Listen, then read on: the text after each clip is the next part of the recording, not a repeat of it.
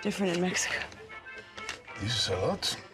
Trying to sedate a small city? I think you have big problems. Perceptivo. How's it going? I'm doing really well. Spread your legs a little bit wider. Should we go on a date first? Haha. I am in a lot of pain. Do you want to get better? Really? Say it, Claire. I do. Well, that was a clip from the new movie Cake, starring Jennifer Aniston. It is a story of a woman living in chronic pain, like those who suffer from arthritis. Joining us now is Ann Palmer, the National President for the Arthritis Foundation, and Susan Carter, the CEO of the South Central Region for the Arthritis Foundation. And did you actually work with Jennifer Aniston on this movie? We got to be with her. I got to be with her in LA when they did a preview or showing and a panel afterwards. It was really, she's just such a genuine person. It just brought so much attention to the issue of chronic pain, which for people who suffer with arthritis is so important.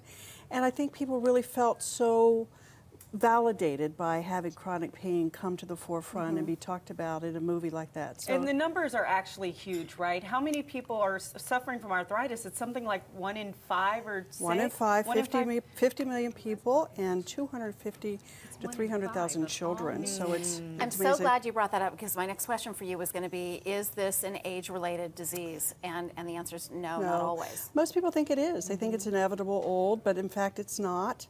Children are born with it. It's very common for particularly women to be diagnosed with it at the peak of their life, 30 years old or so. So it's all age groups. It's over 100 forms of diseases, but it's not, you know, an old person's disease at all. It affects all people at different stages of life and manifests itself differently in different people. And but the common denominator is pain. Is pain. Is it treatable? That's right. I mean, how do we treat it besides just treating the pain? Well, I mean, absolutely, it is treatable. And now we have some amazing, you know, biologic drugs that are personalized drugs just based on, you know, the individual's makeup and what type of arthritis that they have. So we've come so far. And exactly what Ann was saying, you know, we used to see children, I mean, just 10 years ago, children who were diagnosed with juvenile arthritis were in wheelchairs. And today, when we go to our conferences, we can't tell the children who are diagnosed from their siblings. Wow. So we've come a long way. We're making great progress, but we've still got a long way to go. Well, and one of the issues, obviously, one of the problems with Jennifer Aniston in this movie, she actually became addicted to the pain medication. Right. I'm imagining that's a big problem for people in the arthritis world, right? Well, certainly pain is, it's a common denominator. People talk about pain. You know, that people are on medication for pain often, or other medications. You know, we don't deal with that a lot. Addiction, there are, you know, people use medicine for pain and don't have to become addicted.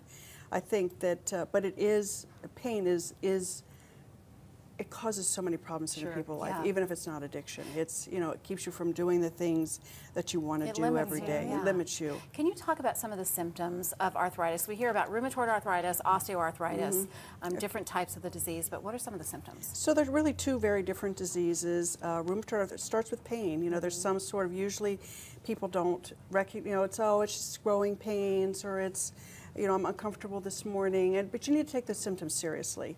You need to push, because we do know that the sooner you're treated, the better you're going to do. And osteoarthritis is totally different. It could be caused by an injury, when you go back to playing too soon, or you don't do proper stretching beforehand. So there's a lot of new data about sports and how children should be you know, playing sports, and we're doing a lot of education there around that, because that can cause future, or make you more predisposed to arthritis in the future. That would be my 39-year-old husband who aches getting out of the bed after a 7-year professional football career. Exactly. Right. And that is, how can people help? Because this is the sort of research that you all do that is so important to help people, you know, not only diagnose this disease early, but be able to treat it. So how can people help? Absolutely.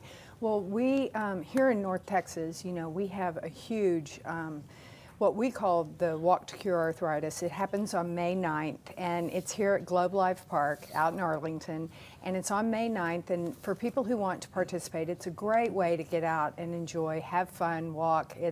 You can learn more about that by going to Arthritis.